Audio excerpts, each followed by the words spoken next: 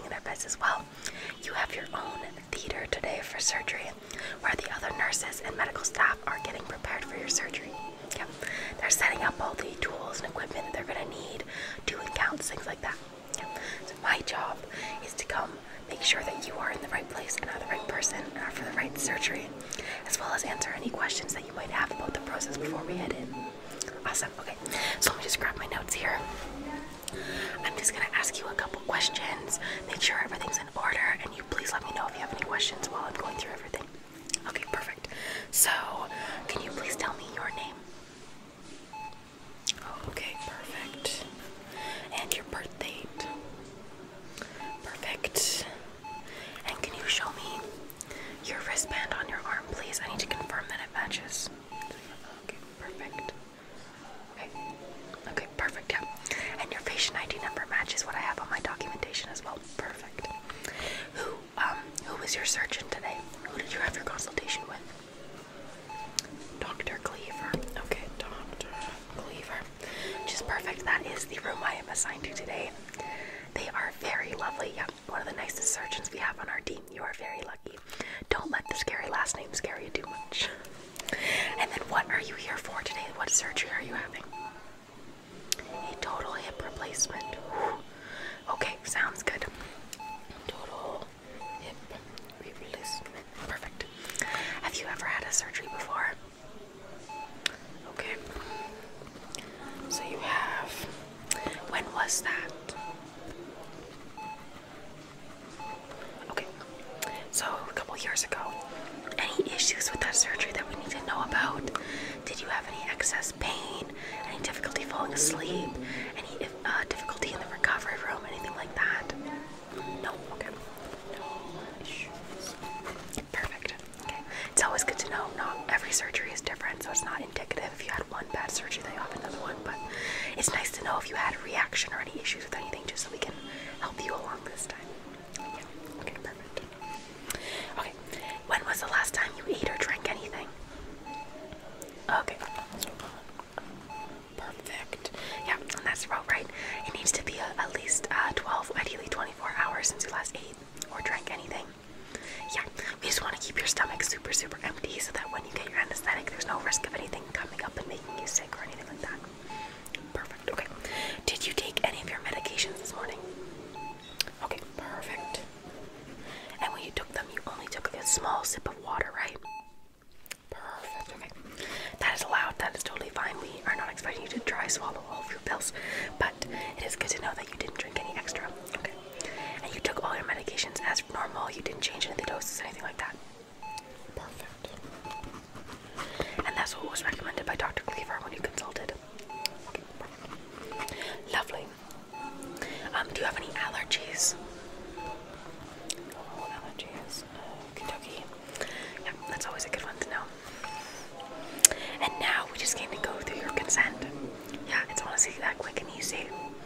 Okay, so when you were with Dr. Cleaver for the first time, when you were figuring out if you're going to have this surgery or not, they would have asked you to sign a consent form in office. Yeah, so I placed the form on your bed. If you wouldn't mind walking through it, I'm going to read off of it as well. We're going to make sure it's everything that we agreed upon. Okay, perfect. So on your consent form, it says at the top, so I, and that's your name there written. You wrote that, and that's correct spelling. Perfect. I consent to a total hip replacement. That is the surgery you agreed to. Perfect. With Dr. Cleaver and surgical team. Perfect.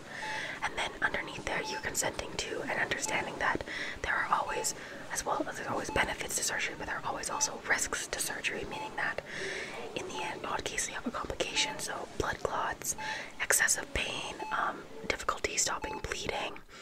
There's other more intense ones as well than that you understand that even if everything goes correctly, there are still risks of those things occurring.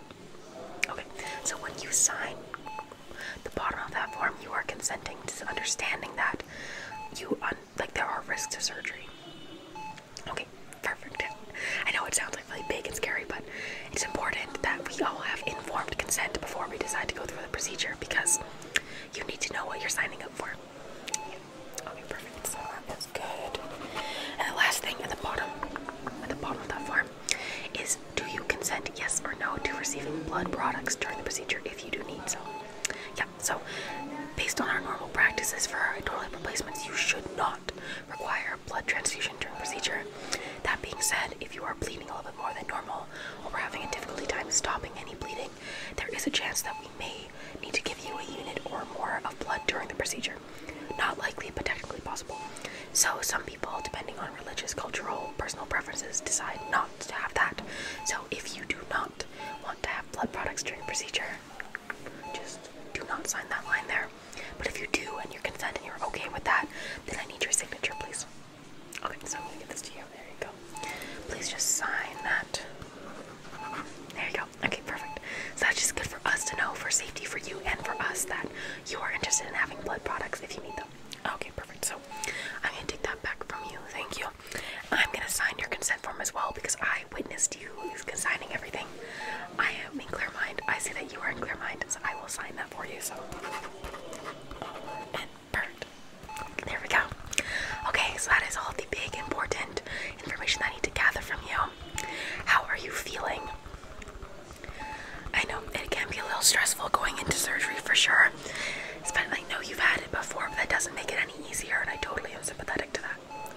Yeah, I promise myself and the whole team is going to try to make our best to make it as comfortable as possible for you. Would you like a heated blanket when we get into the OR? Okay, perfect. I can make sure I'll grab two. Because yeah, it can get a little chilly in there for sure. Yeah, we always kind of keep our ORs nice and chilly just to keep everything as sterile as possible. We don't want anyone overheating, so it is very, very normal to get very chilly in the operating room. So I'll make sure we have that. Do you need to use the washroom before we go in? No? Okay, perfect. That's also great. So, I'm going to give you a rundown of what's going to happen from here until we head in. So now that you're all set in bed, everything's been checked out, we are going to roll your stretcher into the theater. I will be guiding you. Then once we get into the room, we are going to slide you over with your help, or we can do it for you, from the stretcher bed onto the operating room table, which is another different type of bed. Okay, and we'll move you over with your blankets and things so you're nice and warm.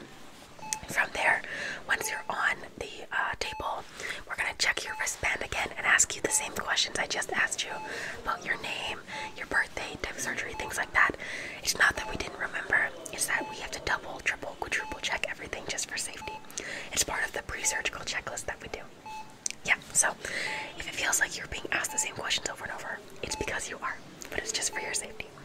So once that is done, we're going to get you all secured, and then the anesthetist or anesthesiologist, depending on where you work and what you prefer, they will be connecting an IV into your arm. Have you ever had an IV before? Yeah, okay, if you've had surgery before, then chances are yes. It's not the most comfortable thing in the world, I'm not going to lie. Getting a needle is never fun, but it's a small little brick. Once it's done, it's over. And that is how they are going to give you the medication so that you can sleep during the procedure. Yeah. So once the IV is in, they're also going to take a round of your vitals. So something on your finger to monitor your oxygen, blood pressure cuff on your arm, some stickies on your chest 1, 2, and 3, just to monitor your heart.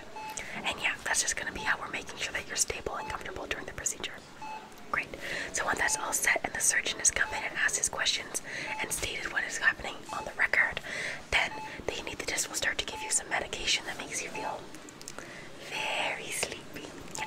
You're going to kind of feel like dizzy sometimes people feel, or they kind of just feel like warm and heavy, and you're going to slowly drift into a slumber. Yeah.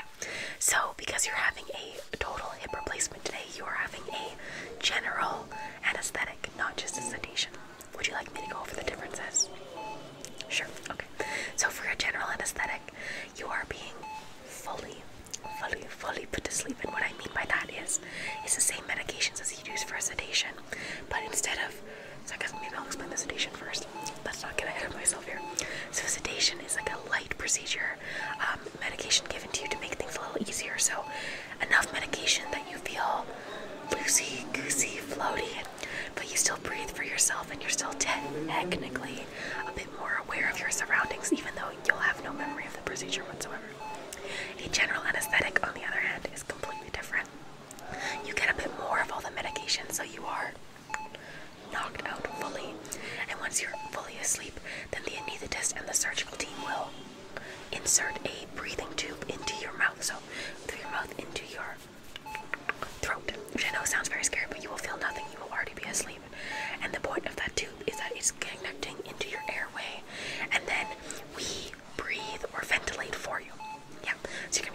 machine called a ventilator, and it is going to regulate your breathing, making sure that you're getting enough oxygen in and out to perfuse all your organs and your brain. Yeah, so while you're on a general anesthetic, you are not breathing, your heart is still beating, but like nothing else is happening, and you are just existing in the deepest nap you've ever taken. And then once the procedure is done, everything is closed, everything is over, then the anesthetist starts to wean the medication off, take the tube out, and you will wake up. Yeah. Usually, a lot of times people wake up very disoriented because for you, it's gonna feel like you fell asleep and then you woke up right away, like no time in between has passed. It's not gonna feel like you've been laying there for an hour or 2 hours, anything like that. It'll be instantaneous for you. So do your best to try to calm yourself when you wake. You will feel quite disoriented, that's very normal, but just try to remember that you're okay, you're in a safe space, even though it feels kind of funny. Yeah, so that once you are awake, our team will roll you over to the recovery room. You'll still be a little delirious, and that's normal. The recovery team nurses are going to take your vitals, ask you questions, check your surgical site, things like that, and then once they deem that you're awake enough, they will take you back to your unit. Yeah, so it's kind of like a quick little stay. You get checked in, go to your theater, have surgery, go to recovery, go back to your unit. Easy peasy. And then when you're back on the unit, that's when the nurses will help you like go for a walk, have a shower, use the washroom, things like that. Okay, perfect. So I think that's enough of me rambling, so sorry to just